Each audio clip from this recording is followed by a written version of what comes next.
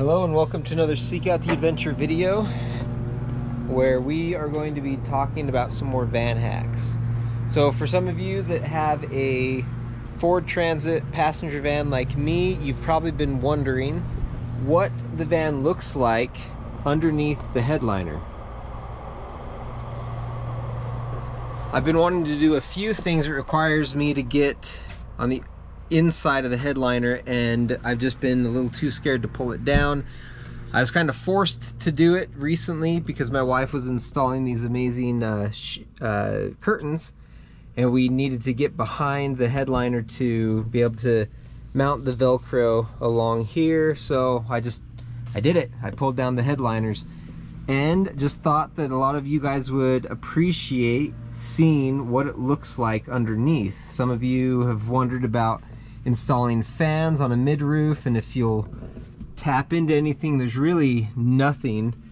Along the ribs you got the wiring, so even though the lights might appear to be here, there's nothing here. So yeah, really tapping into the roof for a air vent would be super simple.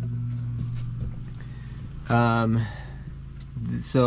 along the whole perimeter you've got the airbag curtain, and then above that you've got the AC duct. I believe the AC comes out of here, and then the floor vents are where the heat comes from. But a view from the front all the way to the back, you've got the air duct going across the back doors as well. And then here is going towards the front. I did not take off all of this because that's just a headache from what I can tell. So what I'm doing is, one of the things I'm doing is I am installing plus nuts or riv nuts right here instead of the push pins that usually hold up the headliner. I'm doing that so that I can eventually just mount things. So every single one I've added these so that I can screw in some bolts. Eventually I may do a track of the 80/20 aluminum, or I might do an L track, E track, one of those random tracks, or I might just put like eye bolts or bolt hangers, something that I can just clip things onto. Just a lot of different things that I can do with it. Just right now I'm just going to be putting the bolts in. It'll right now kind of look like this, and then eventually I'll have something up there that I can either clip a carabiner into, or just have a whole track system that I can just do all sorts of stuff, like maybe do a cargo net up above the passenger seats so you can just shove jackets and pillows and stuff up there. Don't know. But as for what the inside of the headliners look like, this headliner is the one that's that this end connects to here. That's what this one is, and you can just see that, like, there's the back side of the light system, and you just unplug the light cables from, you know, their plugins right here. The way that these mount to the ceiling is they use these push pins that usually go up through here like that, and that's what goes through this hole that I've now threaded. But they also have these little compression pins that you have to pop out.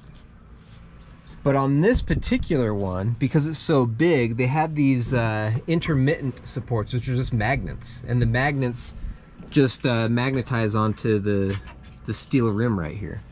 So a few different ways, these push pins, some magnetic things, and other than that, like, they're really not that hard to take off. One of the things you do need to do is take off these column covers, because the edges of these tuck into them. So you just pop off the column covers, pull these out very gently, pull these out gently, and it really comes down. And then just be mindful of the light cables and everything like that. But one more 360 look at what the perimeter underneath the headline looks like for those that have always wanted to know.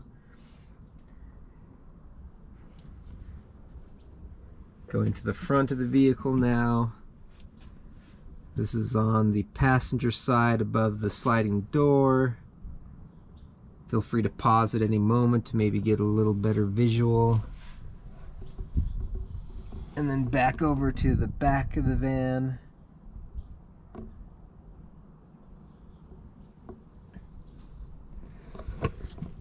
Alrighty, well, I hope you found this very informational.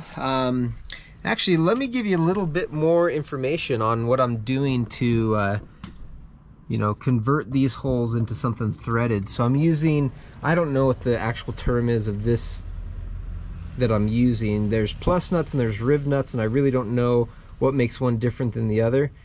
But this is a plus nut or riv nut that takes a 5/16 18 threaded bolt.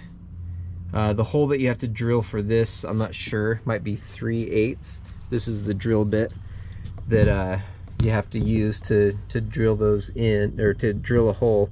So what I did was I took the existing hole and then I pretty much bored it out with this bit, and then I was able to push this up in there, and then I use this little makeshift tool.